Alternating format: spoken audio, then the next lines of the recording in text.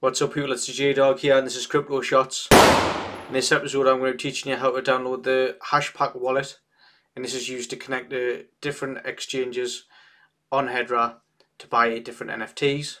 So let's get started. So as you know from previous videos, I do all my stuff on Brave, but we'll do it on Chrome because I haven't got it on there. So first thing we'll do is type in Hashpack. That'll be the first one, www.hashpack.app. Click on that. Install on Chrome. Add to Chrome. Add extension.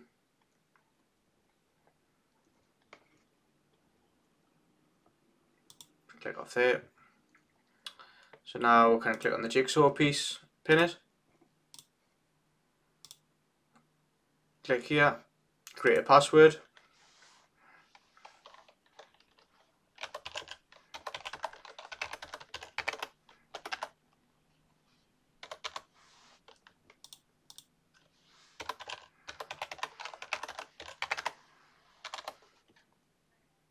Create the terms and conditions. Next. Create new wallet.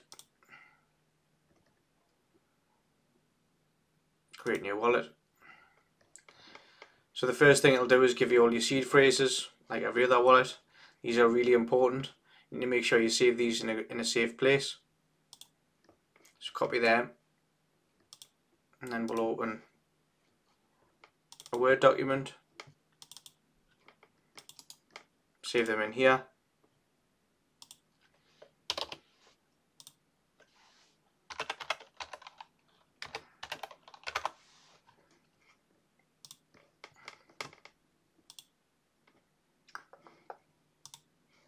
And then from there, once you've copied it, next. Now you've got your seed phrases saved.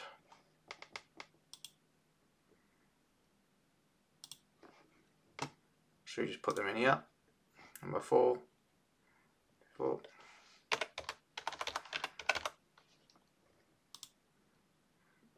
Number 9.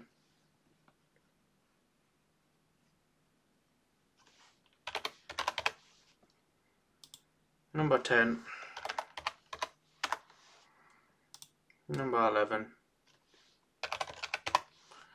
Finally, number 23.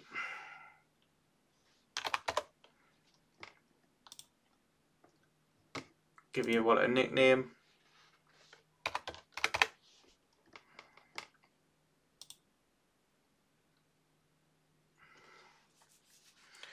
Now it's creating the wallet. And this is your account ID here, so you want to save that as well.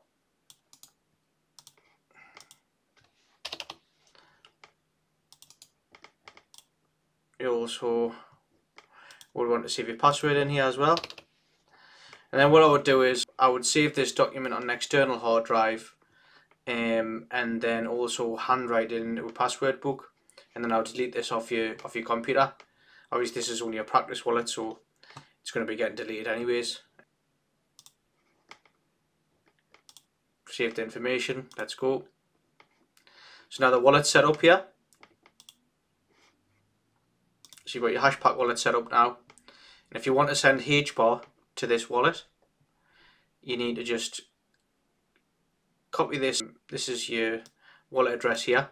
So you copy this information. So say if you're on an exchange like, I don't know, Binance for example, you go and send Hbar, and then this would be the address that you'd send it to, and then your Hbar will appear here. The Hbar moves really fast, it's basically instant, and the fees are negligible, like a fraction of a cent, so it's really good, really fast wallet. And then once you've got your Hbar, you can use that to connect to different websites, different exchanges within Hbar, and then purchase whatever NFTs that you want. And then what will happen is the NFTs will appear here. But what's different is from, you know, like Sol and Binance and stuff like that, when you buy NFTs, with Hbar you first got to associate your NFT. So to do that, you'd put in the details here that's connected to the NFT before you send it. you'd associate it, and then after that, once it's been associated, then you send it to your Hashpack wallet here. So that's it for this episode. We'll be doing more tutorials, we'll be deep diving into their projects and stuff coming up on the next few episodes. So hit the subscribe button if you want to see more, give it a like. That's it.